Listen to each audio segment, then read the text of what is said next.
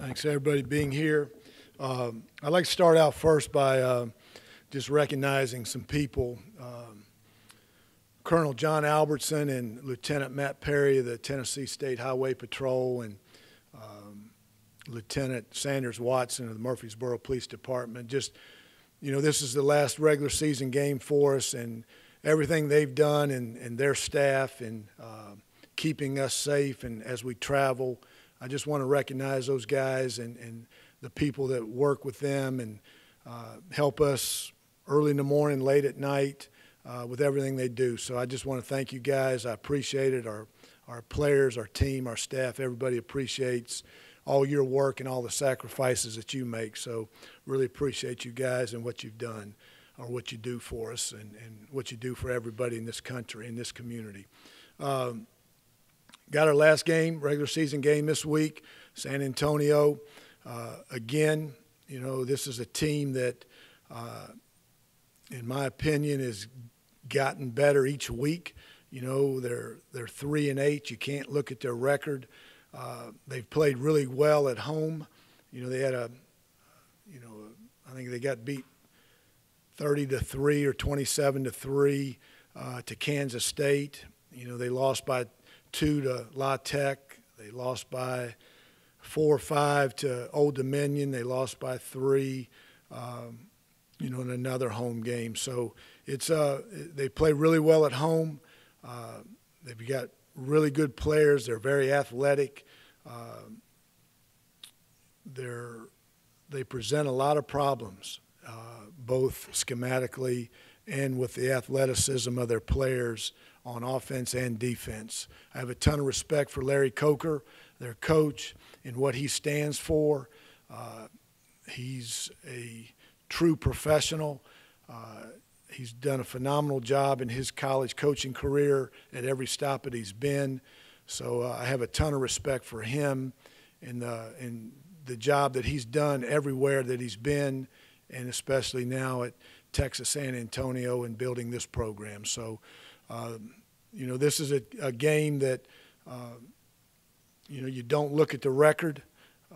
You don't look at the record of them. We know this is going to be a dogfight. I really believe that. So we'll have to prepare that way this week to prepare to play our best game.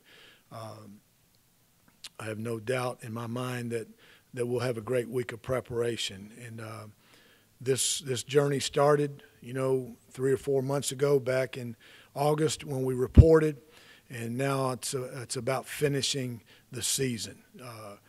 We've accomplished, a goal of getting to a bowl and being bowl eligible and all that, but that game's not going to be played for a while. So I want to finish this season. That's our mindset of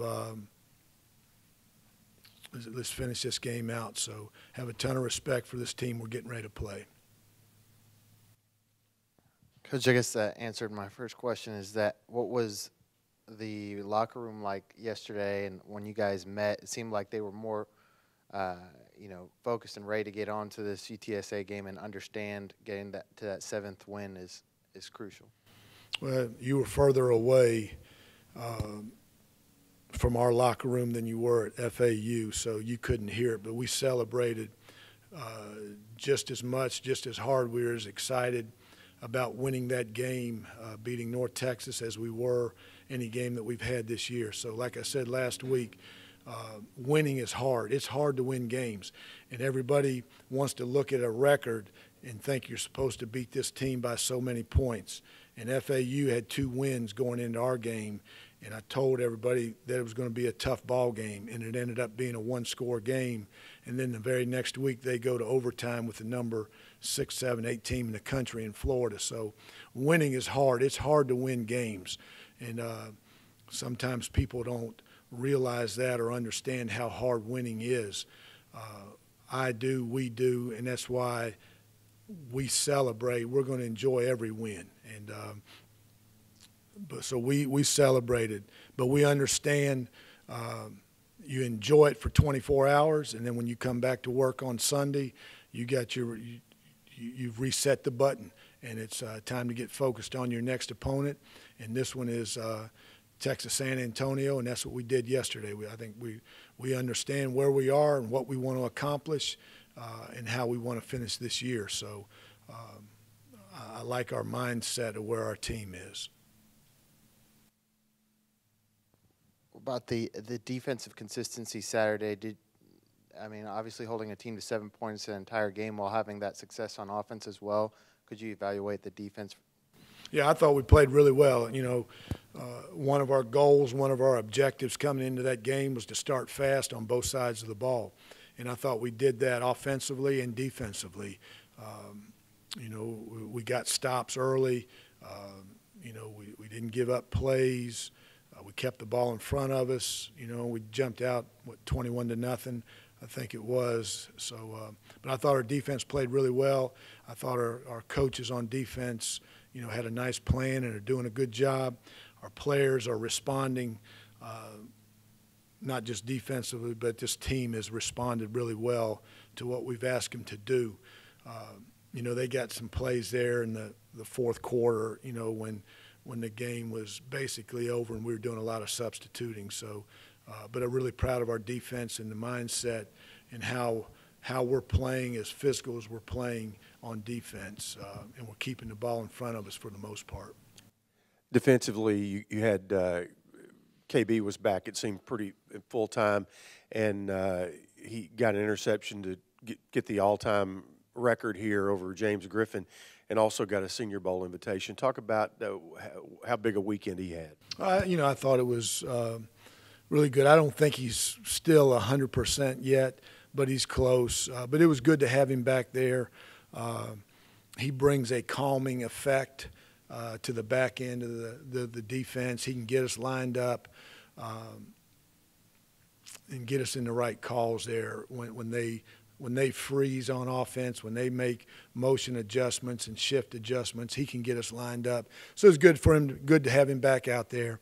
And then, he got his interception to break the record or to have the record by himself.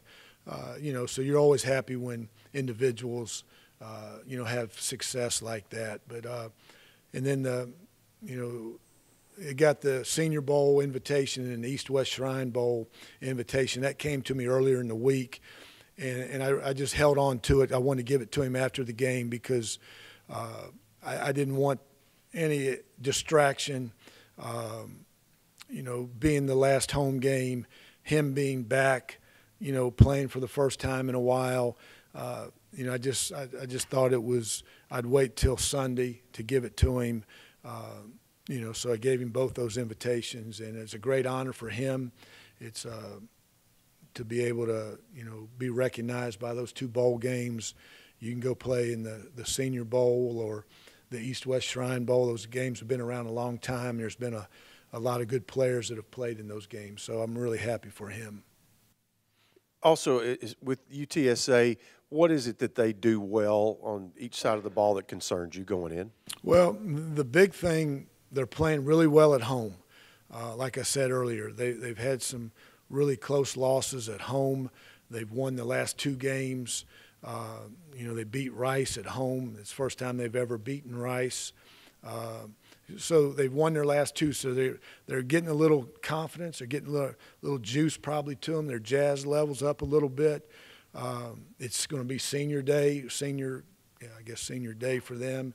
They'll recognize their seniors, so you're going to get their best shot. They're doing a good job of their quarterback is settling in, and he runs a lot better. Watching film here yesterday and today, he runs the ball. He runs a lot better than I thought that he could by watching him just the limited times I saw him earlier in the year. He's accurate with the ball. He's making good decisions. Obviously, he's got great skilled people around him. I think their running back is special. He's got good speed. He's got good wiggle. He can make you miss. I mean, he's a jitterbug back there, but he's not a 160-pound jitterbug. This is a physical running back there. So their offensive line is big, so they do a good job of keeping the ball, time of possession. They've done a good job from that standpoint. So their offense, they're very balanced. They throw the ball well, and they can obviously run the ball really well. Defensively, you got a defensive end that's got 8 sacks. Their ends are really good. They're big up front on the inside. Their linebackers run pretty good. And then on the back end, they're leading the conference, or I think tied for the conference with 14 interceptions. So they're sound in the kicking game. So like I said, they've been in every game. They've just had their record is not indicative of how talented this team is. There seems to be a all too common trend in college football that a team gets on a roll, gets their bowl eligibility, and then becomes complacent at the end of the year. On top of that trend, there's another trend with UTSA that they have yet to lose a home finale. Is there any concern with you with these trends? I'm not aware of the trends of guys getting bowl eligible and then, whatever you said, shutting it down. There's a bunch of teams that have been bowl eligible for a long time, and they're still winning and doing a good job. If you're referencing to us that we're bowl eligible, are we going to relax? Are we going to let our guard down? Heck no, I can promise you that. We'll have a great edge when we tee that thing off Saturday afternoon. We'll have a great week of practice. Like I said last week or after the game, getting bowl eligible was not our goal. And so we haven't accomplished our goal yet. Yeah, we know we're going to a bowl game. We know that. But this team will not let its guard down. We'll have our edge. I'm not worried. I didn't know that they haven't lost their final game, whatever, because we didn't play those guys then. All I'm worried about is this team that we're playing and our team that we're going to come in there with. What they did last year in their last home game, the year before, all that, I can't control that. That was some other team. I'm just focused on this team that we're getting ready to play and this team that will come in there wearing the light-colored jerseys. You mentioned that as far as getting balance on offense, you'd like to see this team rush for like 125 to 150 yards a game. You did that around this game. What did you see out of your running backs to help keep this offense balanced against North Texas, and what will they have to do against UTSA? The same thing? Again, we make such a big deal out of this. I don't understand. But, we ran the ball all right. I thought Shane, ran the ball good. I think Jordan had some good runs. I think,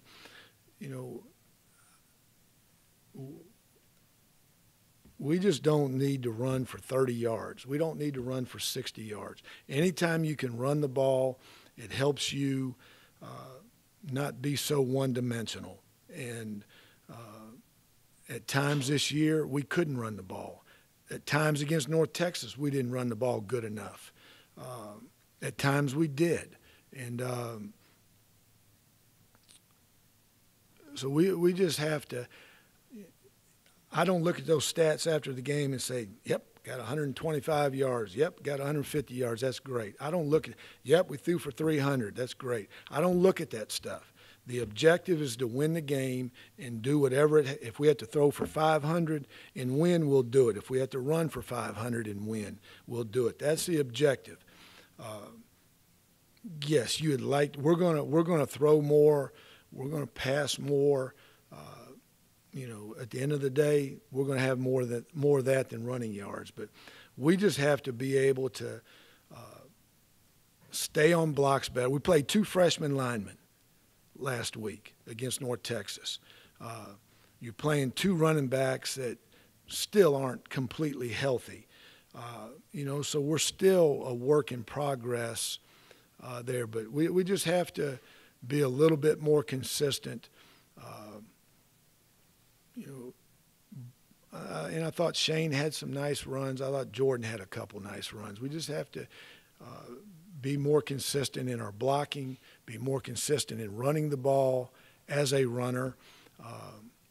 you know, and we're doing a good job blocking on the perimeter. We got to stay on blocks a little bit better up front, you know, and Jordan and Shane, you know, haven't played much this year. I mean, I'm sure at the end of the day they have, but it just doesn't seem like, because they've been hurt so much. You know, and then Dez, you know, hasn't played much and got hurt. So we just, I don't even know if I'm answering your question, but we just have to, you know, be able to run the ball effectively.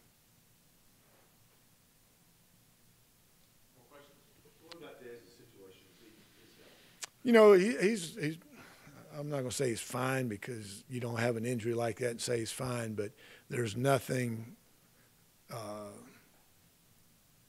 physically, you know, that you're worried about. He doesn't have to have surgery or anything like that. So he got released from the hospital Friday or Saturday night, went over there and saw him, and they released him Saturday. He's out of the, you guys probably saw I put him in a neck brace and on the board taking him off. He was out of the neck brace Saturday when he left. He walked out. He wasn't in a wheelchair. He walked out. Mom and Dad took him home.